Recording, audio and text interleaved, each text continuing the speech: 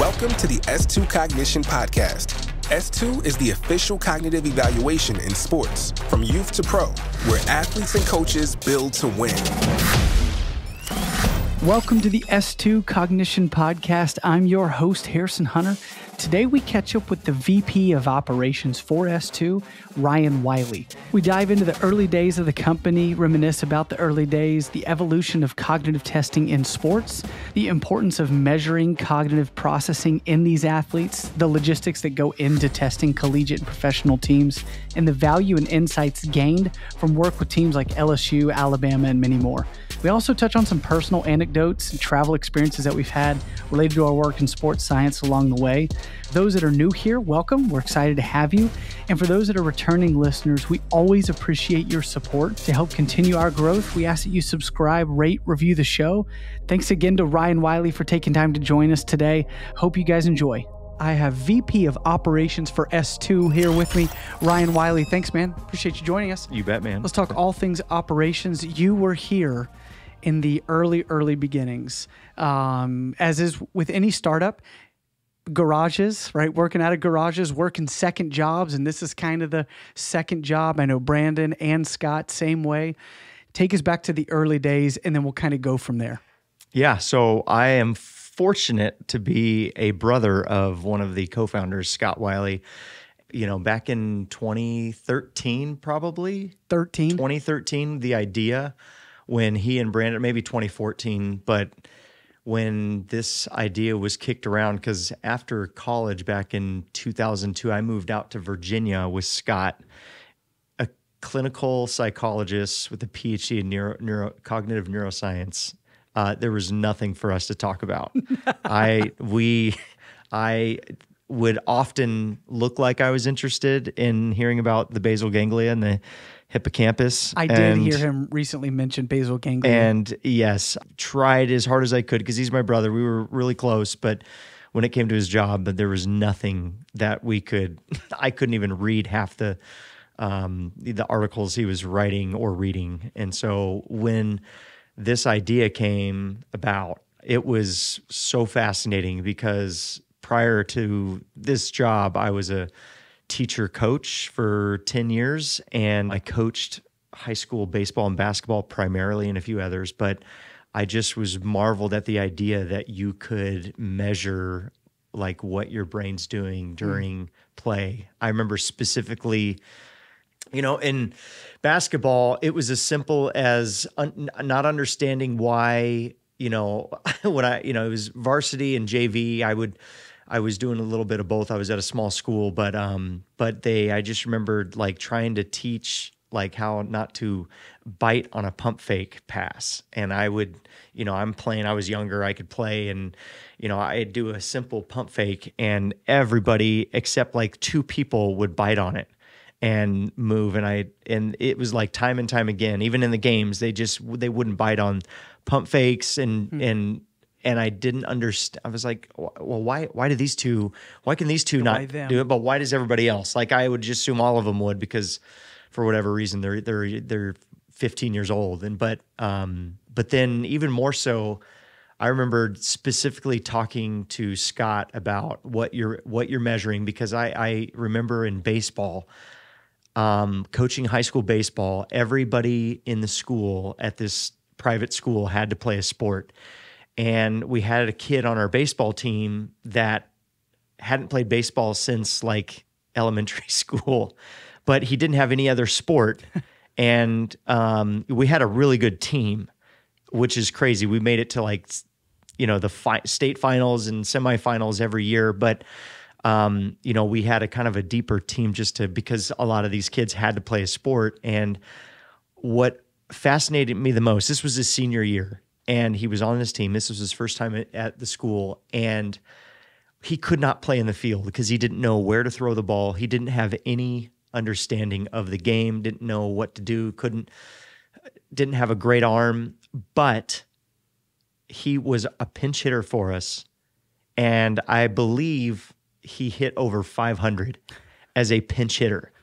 When he got on base, he didn't know what to do. I was the first base coach. He always had to ask me what to do and where to go and where to run and tell him when to run. But as a hitter. But For some reason, he squared that ball up. It didn't matter how fast or like it was curveballs, it was fastballs. I just was so marveled, like, how could a kid like see it that well? You've got other kids on our team who've been playing since they were 3. They take BP all day, every day, over and over, but they can't hit like this kid who has so little experience playing. And Scott was like, that kid's brain is probably processing. He probably, now that I understand like perception speed, picking up spin and knowing the trajectory of the ball, the timing of when and where to swing and controlling impulses and all those things that we understand now about cognition in sport, especially baseball, like it makes sense. But that's what fascinated me early on.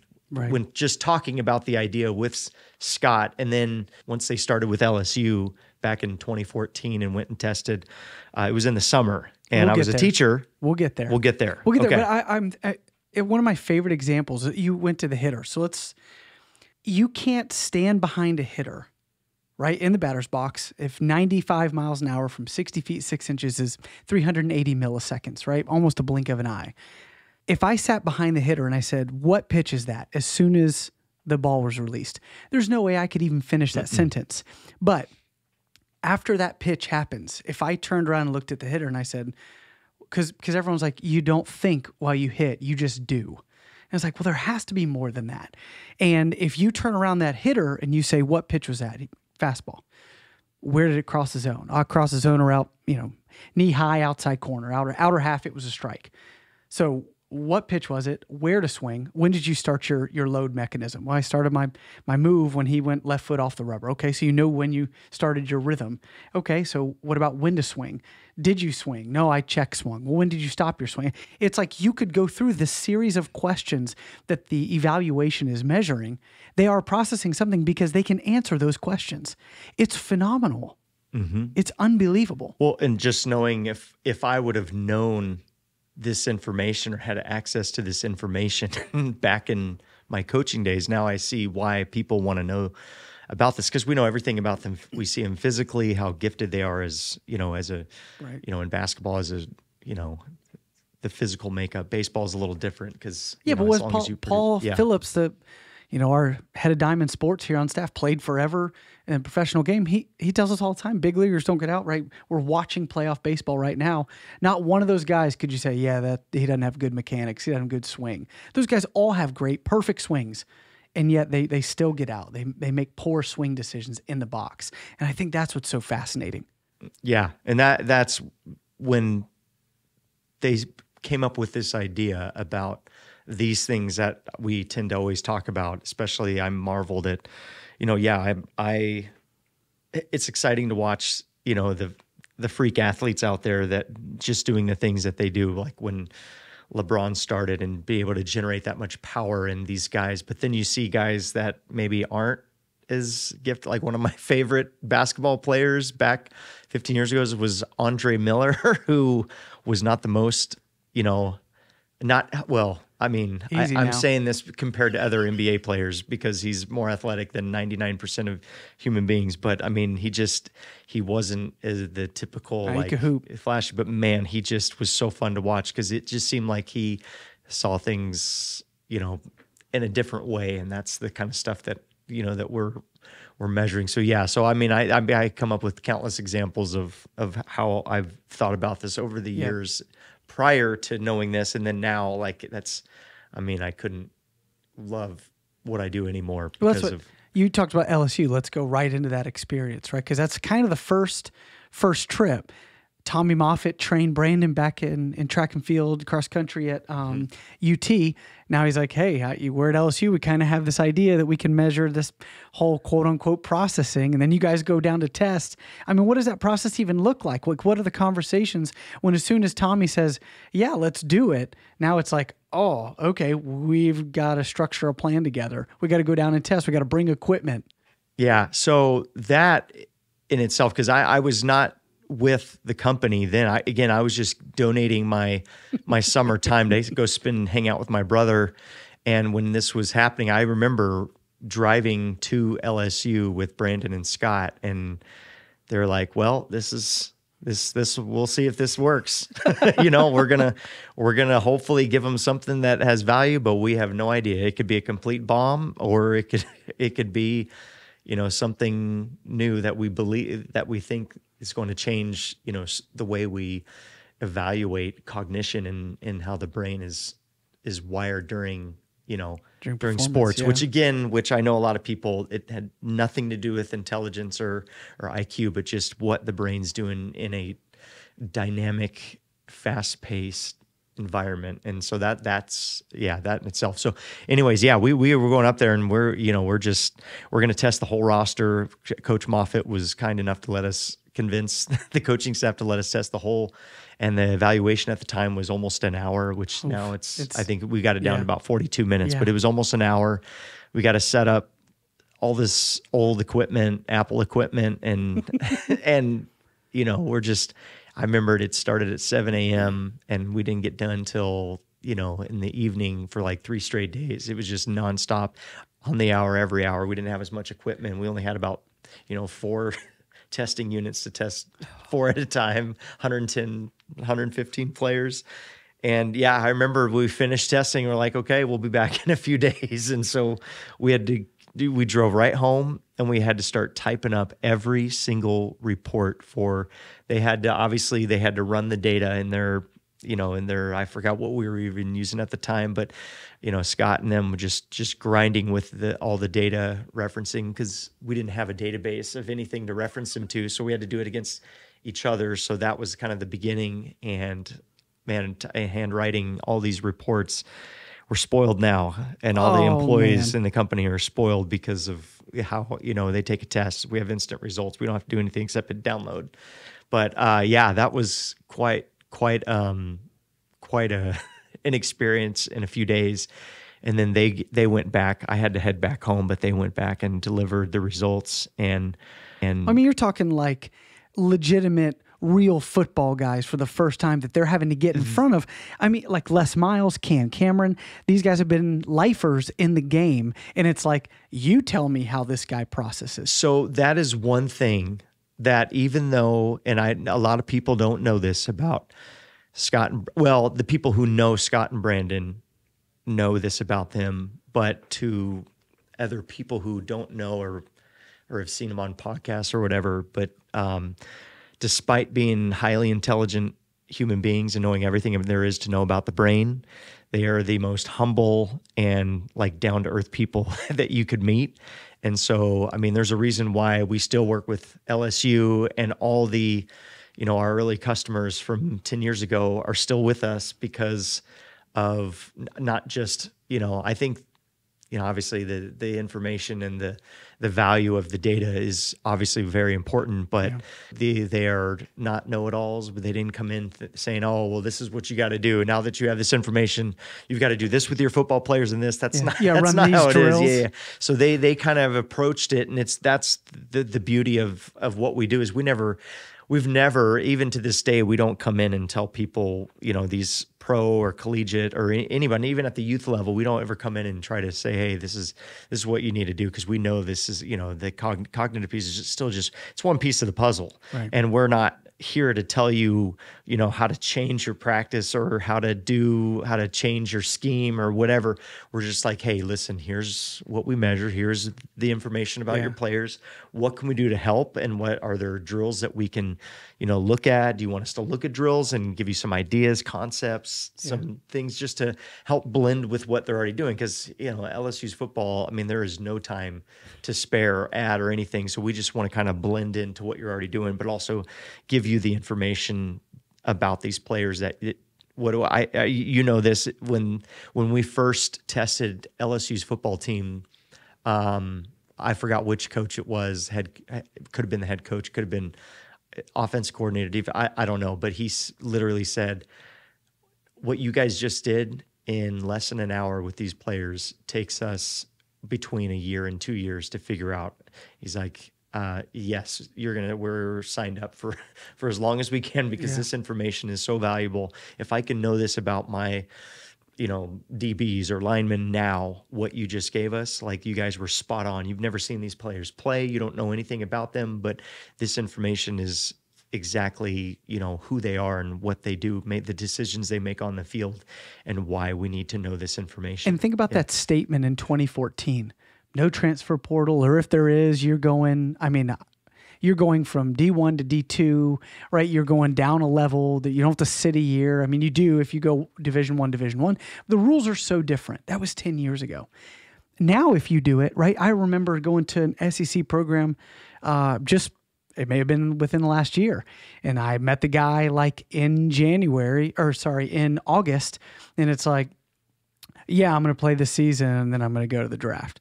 It's like, man, he may be here. He may legitimately be here for 5 months, and their job is to get him to play and then try to get him drafted. That's what he wants. So it's like that statement of a year and a half. The whole goal is to make everyone's time to be more efficient. That's what's so funny is, I think early on, and sometimes still even today, we experience the pushback of like, oh, I don't have time to do that or dive in. It's like, no. The goal is to work alongside you, in parallel, to be like, hey, this is how you see this player. How do you want him? It's funny, a lot of those meetings have trended toward that way. Your usage of this DB, where do you want him? What role do you need him in against certain offenses, or what are you going to ask him to do schematically? That's where like the big help. I remember early, that was one of the LSU things, was like some guys changed positions and it really helped open up to play more freely is what the term you hear. But I mean, that meeting couldn't have been nearly as intimidating as the Nick Saban meeting that I know you love to share. The first time you ever got to meet Coach Saban. Yeah. We were at Alabama testing their team, their roster, same type of thing. We were just testing. I was sitting there and, we monitor these players just to make sure they're, everything's working well, the machine, they have questions, whatever, and I get a tap on my shoulder, and it's Nick Saban. I was a little shocked about that, but he said he wanted to come meet me. Well, obviously, I am not the guy that he wants to talk to. My mediocre 8th grade football career is not who he wants to talk to, and my teaching degree is not also who he doesn't want to talk to. So I think Scott had stepped outside for a second, and I immediately called him and said, hey, you need to get in there. And so, and apparently from what I found out, the meeting, he was with Coach for quite some time, at least over an hour or something like that. And I guess, I don't know exactly how it works, but apparently he has runners come in every few minutes to basically bail him out if he doesn't want to talk to you anymore. And so apparently he kept like push back. And apparently like to get that much time with him was not normal, and which was kind of cool just because, he was, fascinated with the idea that we could measure, obviously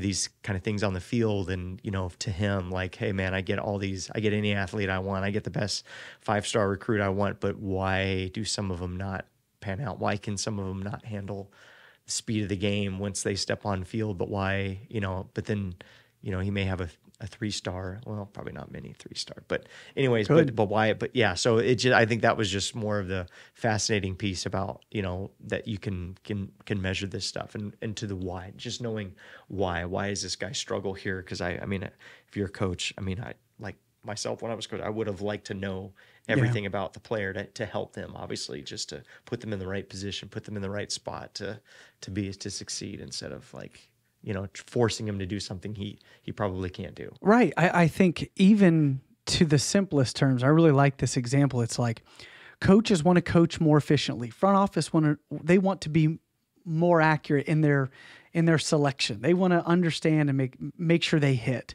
And players want to play longer. How can we help all the million infinity things that are measured in that category in between to measure success, because it is so multifactorial? How can we be one step of that process to help the player play longer and the coach more efficiently, and the front office also help their selection for scheme? I think that's the ultimate goal, is like the best example of they want to play longer, they want to coach more efficiently. How do we help bridge that gap? Mm-hmm. And while we're down memory lane, I just think about the time, I mean, because we're not there anymore at the combine. Like, I remember one of my first times I got to go to the train station back for testing at the NFL Combine. That's not even a thing anymore post-COVID. But like I remember early on, it was like we had a later evening shift because we'd be there for all day. Well, first of all, when, obviously when you get to go to these high profile type events, some of my friends are like, oh man, you're at the Combine. And what they see on TV is not what we were doing. There aren't cameras in the room that we're testing at? We're in underneath a train station where they would put all the, evaluation type assessments, whatever, underneath there. And a no window, just white. It is no glamour whatsoever. We're not out there on the field watching the players. You're not going through the gauntlet? We're just stuck in a hot, room where these players, we would have to, turn guys away because they'd be trying to come at late. 11 o'clock at night. Yeah. And we're like, dude, we know that, we want to get guys as fresh as they can be. But those days, those athletes from 6 a.m. till midnight is what their schedules pretty much were. And I just remember countless times just, we have tons of stories of kind of the issues that we had. Our evaluation needs Wi-Fi, and there's zero Wi-Fi when you're surrounded by cinder block walls, and we're having to fight with the hotel people to let us have access to Wi-Fi to be able to run our evaluation. We've got some cool, we got a cool memory of, we working with LSU, we tested Joe Burrow. You tested Joe. At Joe Burrow at LSU, but then also, he probably didn't have to because, obviously we have shown on our website, which we are allowed to share. He did very well in the evaluation, but had come back, and it was probably right when we were about to stop allowing people to come test, and it was 10 o'clock. Like, what are you doing here so late? Yeah, we're like, why are you here? Everybody already knew he was going to be the number one pick. Off a historic season. He's like, what are you doing here? Yeah, and so you just love those moments when, he just has the best attitude. He's a competitor. He's like, I want to, basically was, I want to do better. I want to do better on the test. I'm like, at 10, you really? He's like, let's go, man. Let's knock it out. Let's get it done. Just had you're like, man, that guy's it's a hard winner. not to root for. Yeah, that it's guy. hard not to root for a guy when you have moments like that. But yeah, there's tons of moments. Or when you guys left me to go get Jack's Donuts in its heyday. That was because it was closing. That was one of my favorite memories of all time. At your expense. I was new. I was newer. I only had one or two guys in the room. Yeah, there is a really cool donut place that we were in the just these long days. We're starving. We haven't eaten anything, and we go. Why did all three of us have to go? There was four of us there. Three of us left you by yourself because there was no one there. We wanted to get out, walk around because we had just been sitting all day long. I was going to finish up, lock up, meet y'all back at the hotel, get a donut that I actually ordered, not the fritter. Yeah. Which I did chew on for a few days. And within, I think, 20 minutes. it was, you guys hadn't even gotten to Jack's yet from the train station. And the room was full. Yeah. He got, because we brought about 15 stations. 15 people came at once. You had people waiting. And I'll be honest with you, we did not rush. We were not in any hurry to get back because we've been sitting in that room for 12 hours. So it's a long day. Yeah. Yeah. No, that's funny. Moments. So walk me through operations wise, I think some of those early events in spring training, because baseball, I know baseball, football, really the early ones, the spring training aspect of okay, so these teams ask us to come out twice a year, fall instruct spring training. What's that look like? We're working with the teams for getting these guys evaluated. Yeah. Well, it's pretty simple. Spring training is a great time to test, especially, these baseball teams carry, a couple hundred players from, the minor leagues. Back when it was 48 rounds. Oh, yeah. Multiple years, short seasons. Yeah. Yeah. So those were, we would go out there each team for about 3 days and just testing. And my favorite part is when you had coaches and hitting instructors, because I think baseball, because my opinion is that hitting is the hardest thing to do on the planet, whether it's baseball or softball, hitting a rise ball. you could argue that that's the I've hardest never thing done to it. do. Yeah, and I don't want to do it. But yeah, it's just how fascinating, how forward thinking, like especially baseball. You think about hitters. I mean, how many guys hit 300 this year? Oh, it's all-time low, right? Yeah. Was Well, it 55 something back in the day? Yeah. We yeah. don't see that anymore. Yeah. But yeah, there's hardly anybody hitting 300, which means people forget that, you're getting out 7 out of 10 times and you're considered the best in baseball. Yeah. And, I think the good coaches, and there's a lot of good ones obviously out there, especially at the professional level, how hungry they are for information and to see, their fascination. Now we hired Paul Phillips about a few years after I started, which he played in the major, the big leagues. A little bit more credibility. Yeah. Oh yeah. He's like the Kevin Bacon in baseball. He's like one person from knowing everybody, but he's a fun personality. But before him, because when you step in anywhere, he can find anybody and talk to anybody because he's got that credibility as a player and also coach professionally. And so it's always nice to have a guy like him who understands cognition and played at the highest level, obviously. But early on, before that, it was just Scott and Brandon who, Scott actually played collegiate baseball, nothing spectacular, and then blew out a shoulder. And, back in the late 80s, they didn't have the technology today to recuperate and recover from that. But so anyways, but again, both Scott and Brandon, humble, both know sports, which is rare to have, these cognitive nerd, I won't say it. These guys, smart, very intelligent guys who understand the brain, but also know sports. And so to hear them and watch them, that's where I, learned most of, just listening to those guys was just the best part of my job. It's just because I'm learning so much.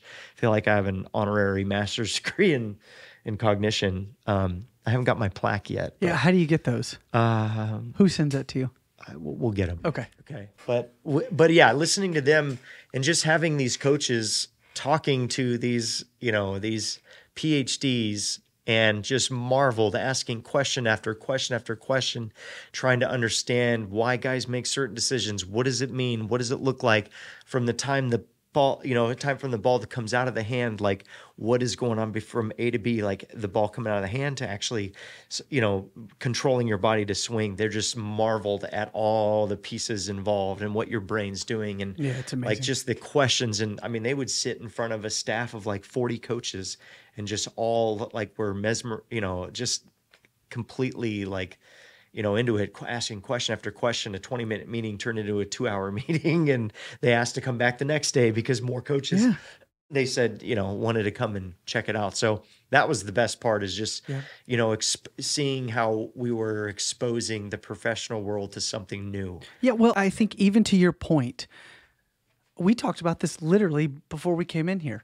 This whole processing, decision-making statement, he's a good decision maker. All the time? Is he in what situations and what scenarios against what defense? And it's become this buzzword of he's a good decision maker. Well, it's if you look at whatever it is, right? Those two terms where it's those two terms, they've become this buzzword of he is this, and they get labeled a good decision maker. But we want to help them understand why, because it's not always, you're not always going to make great decisions. Great players still make poor decisions sometimes. And so what scenarios get them into those predicaments where they might not be, or they may be a little bit susceptible to biting on misdirection? Why does play action work? Play action still works. We've been doing reverses, fakes, jukes, end arounds. We've been doing it forever, right? Because you think it's this, but I'm actually telling you this. It's amazing to understand this. But we got into this this morning. Yeah. Well, and to also think that decision making, what we're measuring, where our professional evaluation, and obviously every sport is different in what they're doing, but Scott and Brandon spent time and sat down with GMs, head coaches, hitting coach, or whatever sport, the top guys, and to come up with the evaluation. It's not we just were hey, this is what it is. It was hey, what are these are the systems we can measure. What would you like to have happen. And so after, a couple of years of figuring that out, like, so we have, people, you can't just look, it's always a good decision. Well, in baseball, we measure 8 things. In football, it's 9 things that we capture. Yep. So what part of it, like, there's, so many things that your brain is doing in a 4-second, what is the average time of a football play? It's like, it's 4 seconds. But like even to that, in that same breath, it's like the stuff we were measuring before I even got here is not the tasks that we measure it today. And so it's how it's evolved and talked to. Can you describe in a nutshell what the VP of operations does for S2? So early on it was, a big part of my job, obviously all logistics of like testing, setting all that stuff up, working with the teams, every, college professional of like, the days that you're, obviously logistics of travel and all that stuff. But, a lot of it, of what I do now early on was the, data acquisition for both NFL prospects, major league prospects, and, delivering deliverables of the data reports, that kind of stuff. And then you came in and now you're I was told to clone myself, and I did with you. And that's now you've got all football, I've got all baseball. And then we've got a team of field ops and other areas that we kind of like are, handling all, because we travel a lot. A lot of what we do, the testing, no one come. I wish teams would come to us, but we go to them, and we're constantly on the move. We've got a mobile lab, guy who drives that for testing. So there's just a lot of logistics and data, and it's anything and everything for the company. Thankfully, we don't have to do any more regression testing for our IT staff. Bless their hearts. Bless their hearts. You're a Southerner now. Californians, they don't say that. Yeah, you're right. Bless your heart down here. I'm far removed from my California days. But that's the other part, is that we have a whole nother, IT staff that's, because our system is all run, through coding, developing, all that stuff. And so we don't have to. Yeah, they're early days incredible. We were testing and doing all that, but now we had a team that does all that. So but yeah, that's the gist of it. All right, let's get into the 3 random funny questions. Last segment that we have on here. You were supposed to give me those ahead of time. These are the questions I don't give anyone ahead of time. They're not that difficult, although the last one might trip you up. I'm personally excited. No one else will care, but I'm really excited. One of my favorite things that we do, specifically you and I, is when we rarely get to go on trips again together, we try to play some pickup. We try to play some disc golf wherever we are, whether it's in California, rolling down the hills, at the former NFLPA game that we used to go to. Now it's not a game anymore, but it could be from there to Birmingham, Alabama at 5 a.m. in the disgusting wet swamp, because the dew is still on and I don't bring an extra pair of shoes. What memory or course sticks out as one of your favorites that we've gotten to take? Course? Oh, man. Favorite disc golf course, or memory, traveling memory, thinking that a large coyote was a dog. Holy smokes. I forgot about that. Was that rattled us a little bit. Where was that? We were in Phoenix. Phoenix Phoenix has one of the most beautiful courses. It's not the best maintained course, but it is on the hill. I forgot what it's called, but it's up on the hill, and so you're just overlooking the whole valley. It's absolutely beautiful. Yeah, so many cacti. But on a separate course, we were kind of like on, what are those called? Those little drainage. I mean, it was pipes? literally drainage down and city, and they were like, we can put a course in here. Yeah, so we're playing there, and we see a dog that we thought, and then we're like, oh, look at that, and I'm like, that's definitely not a dog. That is a large coyote. Oh yeah, it was coming. It was running at us. Yeah, it was running at us. Thankfully, it just kept going. Didn't want anything to do with us. Thank goodness, because it was. Oh my gosh, I forgot all about it. 6 a.m. in the morning. It was. No one would have heard. Holy smokes, I forgot. No one would have heard the screams. No one. Well, yeah. I thought you were going to say the time. Traveling gets interesting, right? Because you go out and you're like, oh man, my flight's delayed. But that doesn't mean it's going to stay delayed. And so you were at an event that I was not at. you went to go play the course by the Dodger Stadium up on the hill, and then because you were 4 hours delayed, and then did you happen to randomly check? Yeah, that was dangerous. Even in LA, I should have known better. But yeah, it said it was a 4-hour delay, which is odd early in the day to have a 4. Usually when you get there, it gets delayed, 10, 15, 20, 30, and then it does. But it was like 6 hours before my flight. So I'm like, oh man, I got to kill some time. And I had brought a couple of my discs just in case I had time. And I did. And I went up there, and about halfway through I looked, and there was 0 delay. It was gone. It's like it was there and then it disappeared. So I had to hightail it. Thankfully it was in the early afternoon. Any later, I would have been hosed and would have missed my flight, but I made it just in time. As a professional traveler, what's your, this is the one piece of advice for someone who is going to travel. What is it? Man, personally, I like to find hotels that are, within our, our budget region that is close. I like walking around and like seeing new stuff. And so I don't like getting the hotels next to the freeways. If I have to drive a little bit, like if there's a better spot where it's like near, a pretty area or whatever, I guess that's not really anything beneficial or helpful for people. But if you do travel a lot, you probably figure that out anyways. You don't want to. Yeah.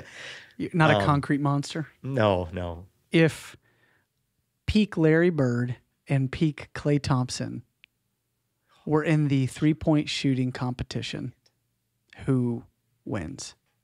Peak. Jeez, that's a great question. Larry Bird. Wow. I cannot believe. I love Klay and love that pure shooting form. I don't know. I think Bird's arrogance, confidence, and competition, and competitive nature. I don't know. That's close. The real question is, how much trash would he talk in between shots and in between racks? Now that we're seeing all these videos of every single player who's ever played against him or seen him play. It's my favorite. Everybody has a trash talk story about Larry Bird, which I love. It's my favorite. Yeah. It's one of my favorite things. Dan Patrick will always ask, give me your best Bird story. If you played against Bird and he knows it, he's going to get your Bird story. I love it. It's such good content. So you'd say Larry Bird. Yeah. It'd be hard to root against Larry Bird in that kind of era. But again, that's in the era where they didn't shoot the 3 as much as they do now. Could you imagine if he did? Klay is just so pure and, You give Larry Bird 8 3-point shots a game, he's not going to do better than 4. Come on. That's true.